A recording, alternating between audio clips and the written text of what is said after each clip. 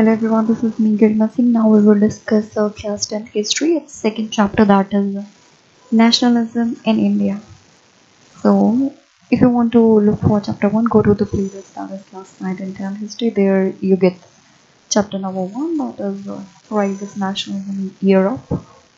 So I hope you are doing well. So let's start with this chapter number 2, that is nationalism in India.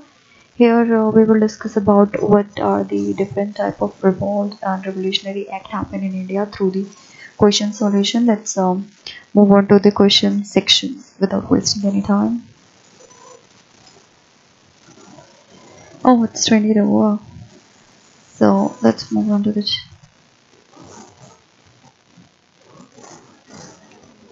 question number 1. Why growth of nationalism in the colonies linked to colonial movement? So in this one you can write colonization affected people's freedom and nationalist sentiments surged during the process of struggle against imperial domination.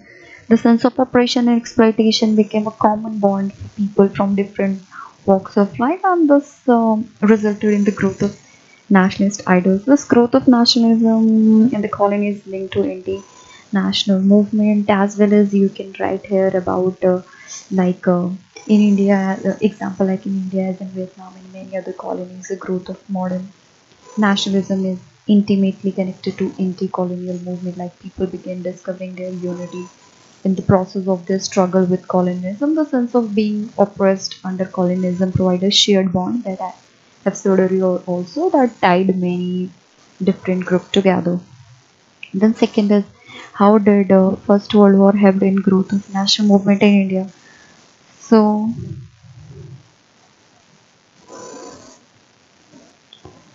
in this one you can write the European power considered their culture more civilized, modern and superior. They forcefully started imposing their culture on the colonies. This also basically lead to that nationalism feeling among people, as well as during the World War, a British army conducted forced recruitment from rural area in India to finance the defense expenditure. High custom duties and income taxes were imposed. Also during 1918, 1919 and 2021, crops fail in many parts of India, thereby resulting in acute food shortage. All this caused extensive anger and opposition against the British colonial rule, and the national movement of India headed toward a stronger, more definitive direction.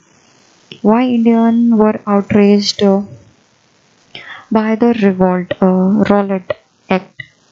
So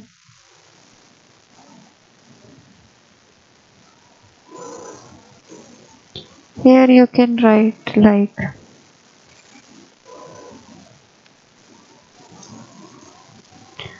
Rowlatt Act was passed through Imperial Legislative Council on report of the Sedition Committee headed by Justice Rowlatt Dam. It was the Black Act which gave the government and police to repress political activities and allow detention of political prisoners without trial for 2 years. It was passed despite the united opposition in a number of council. This act became one of the factors due to which Gandhiji launched non-cooperation movement, as well as Rowlatt Act, as I said, passed by through the Imperial Legislative Council, because there were opposition from Indian member. Because this act gave the government autocratic power to repress political activities and detain anyone without trial. So for 2 years, the Indians were outraged by this act, and it was clearly undemocratic and oppressive and hurt national sentiment and dignity. Next is why Gandhiji decided to withdraw the National Cooperation Movement, that NCEM. So there are various reasons, like the movement was turning violent at Chauri Chaura in Gorakhpur. A peaceful demonstration in a bazaar turned into a violent clash in which more than 20 policemen were killed. Then Gandhiji felt that satyagrahi needed to be properly trained before they would be ready for mass struggle. Then within the Congress, some leaders were tired of mass struggle and wanted to participate in election to the provincial council, which were set up under the government of India in 1919. Then Industrialists, worker, peasant, etc. interpreted the term Swaraj in their own way at many places like that of Andhra Pradesh. Leaders like Alluri Sitaram and Raju asserted that India could be liberated only by the use of force, but their values were not approved by Congress. Then, as well as main reason was that Chori Chora incident in 1992, where people clashed with police and setting a police station on fire. Gandhiji felt that the people were not yet ready, like I said, for a mass struggle, and Satyagraha needed to be properly trained for non-violent demonstration. That could be the reason. That was the reason actually. What is mean by the idea of Satyagraha? So, Satyagraha was a novel method of mass agitation. The idea of Satyagraha emphasized upon the power of truth and the need to search for truth. It suggested that if the cause was true and if this struggle was against injustice, then physical force was not necessary to fight the oppressor. Even through non-violent method, a Satyagraha could appeal the conscience of oppressor by the power of truth, which was bound to win. As well as in detail, you can write few more points like it was a non-violent method of mass agitation, like I said. Then it emphasizes the power of truth. Then I said it suggested that if cause was true, so the struggle was against injustice. There is no need for physical force, and people, including the oppressor, had to persuade to see the truth instead of being forced to accept the truth through use of violence. So by this struggle, truth was bound to victorious, like I said. Then third is write a newspaper report on Jallianwala Bagh massacre. So I'll tell you what was happened in this incident. A public meeting was announced for the 13th April 1919 at Jallianwala Bagh, Amritsar, to protest against the roll attack. The people were allowed to assemble there. After they had gathered there in thousands, General O'Dwyer marched there with armed corps and troops without giving any warning to the people. To disperse, he ordered firing on the unarmed and peaceful people. The casualties among the Indians were very heavy. Dyer's purpose in doing so was to produce a moral effect, to create in the mind of Satyagrahi a feeling of terror. This massacre of innocent people in thousands converted Mahatma Gandhi into a non-cooperator.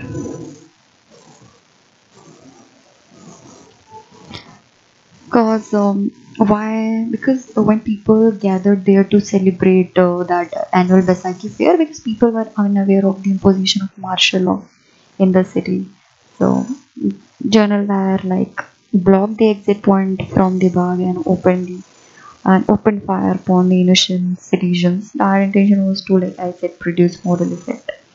So hundred of people, including women, children, were killed and wounded by this. This led to nationwide outrage, and the Jallianwala Bagh incident was the most brutal incident in the history of India. Simon Commission. So, Simon Commission, you can wrote like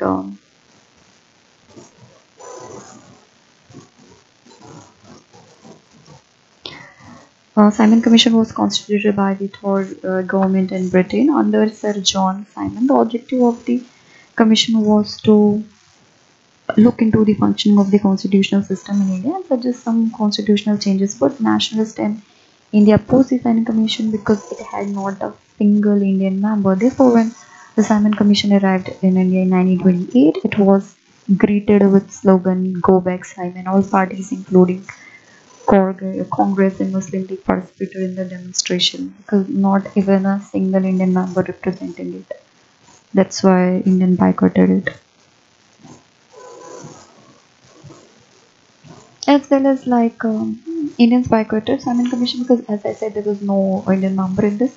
So the term of the commission's appointment did not give any indication of Swaraj, while the demand of the Indians was only Swaraj. Therefore, the Indian National Congress, Muslim League, and other parties decided to oppose the Simon Commission. Various methods they use, like for opposing, like Indian people organized Hartal all over the country. They also held black flag demonstration with the slogan "Go Simon, go back." With the commission reached Bombay, such demonstrations were held everywhere it went. Then fourth is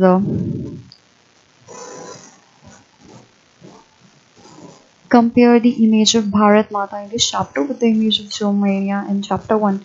So the image of Germania was the symbol of German nation, whereas the image of Bharat Mata was the symbol of Indian nation. The second point is both images inspired nationalists who worked very hard to unify their respective countries and to attain a liberal nation.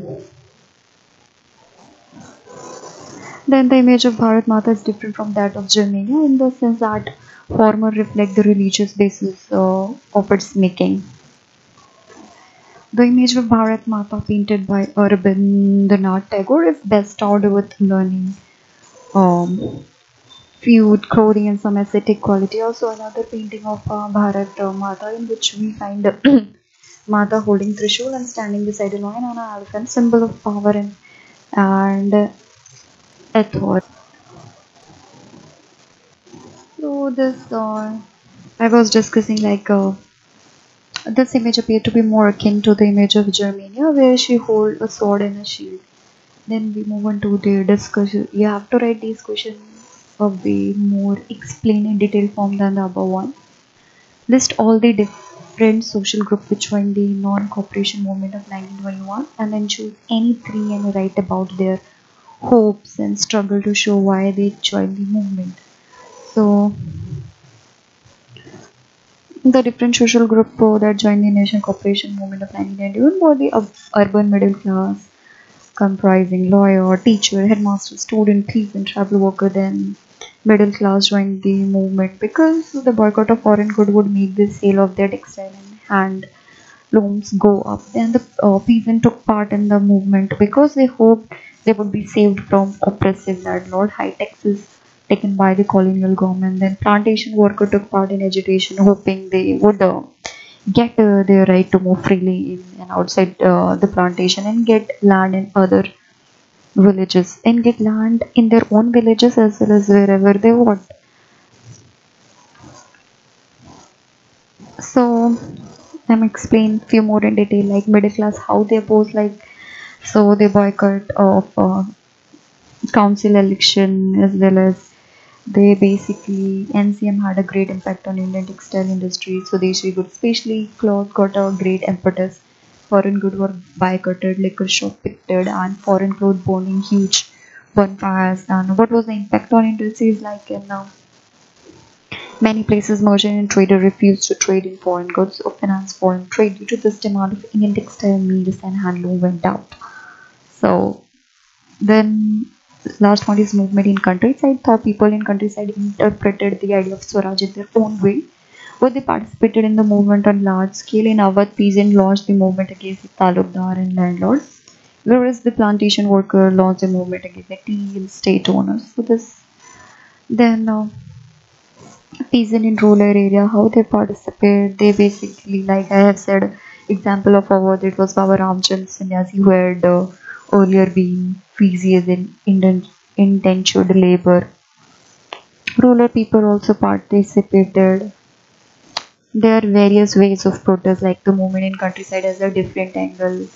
Like in many places, night obey bans were organized by Panchayat to deprive the landlord of the services barber, cobbler, washerman, etc. Even national leader like Jawaharlal Nehru went to villages in Awadh to know the grievances of the people. By October, the Awadh Kisan Sabha were set up and headed by Jawaharlal Nehru, Baba Ramchandra, and a few others. When the movement spread in 1921, the houses of Talukdar and merchant were attacked. The movement turned violent, which was not liked by some of the Congress leaders. Then in tribal people, like there was government had put several restriction on the people that lived in the tribal area. Basically, restriction like closing large forest area for tribal people, forcing the local people to contribute bigger, then preventing people from entering the forest to graze their cattle or to collect fuel and fruit. So all these things which I have discussed, they just all these steps that government put restriction in the tribal area, all this step encouraged the hill people. Not only were their livelihood affected, but they felt that their traditional right were also being denied. Then I'll talk about plantation workers. So let's move on to the next question. Discuss the salt march to make clear why it was an effective symbol of resistance against colonialism. So in this one you can write the salt march was an effective symbol of resistance against colonialism because it was done in revolt against a community salt used by rich and other poor alike. The tax on salt and the government monopoly over its production was a severely oppressive administrative move. The Salt March was effective also because Gandhiji met a large number of commoners during the march, and he taught them the true meaning of Swaraj and non-violence by peacefully defying a law making salt against common order. Gandhiji set forth an example to the whole nation of how the oppressive could be confronted in a non-violent manner. This also led the civil disobedience movement in 1930, as well as in detailed form you can write in step by step, like it was the first time that Indian leader decided to violate law. People were not asked not only to refuse cooperation with British but also to break colonial laws, as well as thousands of Indian different part of the country broke the salt law, manufactured salt and demonstrated in front of the government factories, and movement spread, boycott of foreign clothes. All these things happen. All this you can write. Then next is imagine you're a woman participating in the CDM. Explain what the experience meant to your life. So women participated in large number in the CDM. During the movement, thousands of women came out of their homes to listen to Gandhiji. They participated in protest march, manufactured salt and picked foreign clothes in baker shops. Many were put to jail by the police. Moved by Gandhiji call, they began to see service to the nation as a sacred duty of a woman.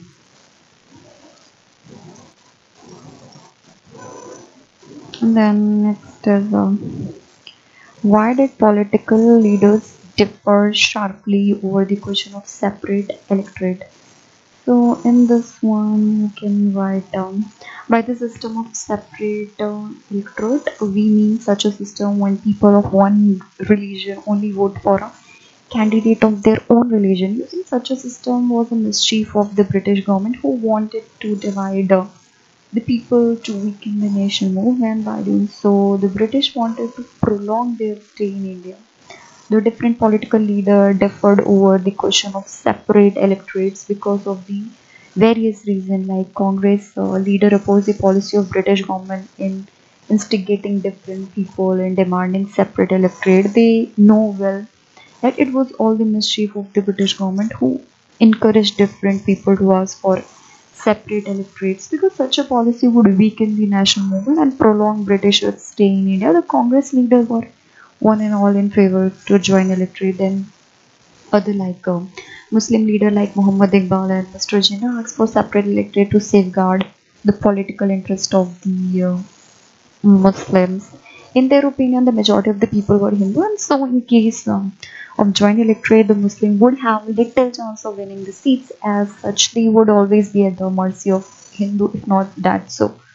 Then the leader of depressed classes, Dr. B.R. Ambedkar, also asked for separate electorate because in the joint electorate he feared the dominance of upper electorate or the upper caste Hindus in the election. By the Pune Act, he however agreed to have a joint electorate with the Hindus, provided the seats for the deprived classes were fixed or reserved in the provincial and central legislative council.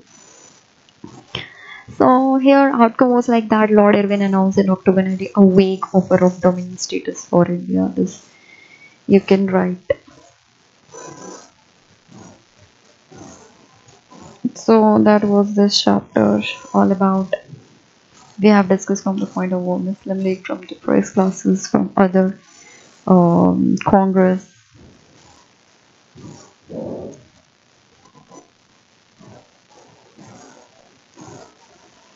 As well as Gandhiji's point was that Gandhiji thought that separate area would further slow down the process of their integration into society.